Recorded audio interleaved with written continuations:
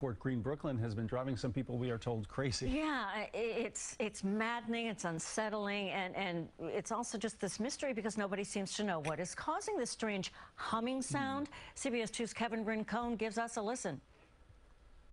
It's profoundly annoying. As you hear the noise, it's hard to make out what it is. It sounds like somebody putting their finger on a glass cup and running it around the top of the cup. It sounds very much like a resonance, a harmonic resonance, like if you can picture someone rubbing the top of a crystal glass or a tuning fork. What does it sound? Mo Hussein, he took video walking home one night.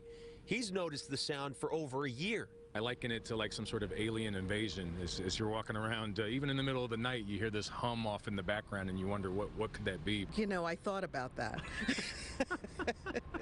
And they're only landing in the middle of the night. For Adrena Banks, her theory, it's construction related, but admits it could be anything. It's just this consistent humming that doesn't seem to go away and goes on for hours. It's so piercing that it keeps you up. Neighbors called 311, but when the city's Department of Environmental Protection showed up, the sound had stopped. We reached out to the DEP several times on Thursday, and they now say they plan to return to try and find the source of the nuisance. As soon as you think, okay, well, now I've gotten used to it, now I'm ready to live my life with this noise, then it goes away. You're like, oh, that's great, and then it comes back. The timing of it makes me sort of believe that, at times anyway, makes me sort of believe that there's some sort of equipment being run, and they sort of try to turn it off and on in ways that don't disrupt people. Some residents, they've turned to online forums to mark when the noise starts and stops, but tracking it isn't easy. Like bass notes they disperse easily, but they're hard to pinpoint.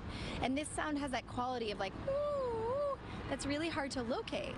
It's not just loss of sleep or an inconvenience. There are plenty of people here concerned that this could have larger psychological impacts, which is why they're hoping speaking out could help bring them some peace and quiet. In Fort Greene, Kevin Rincon, CBS 2 News.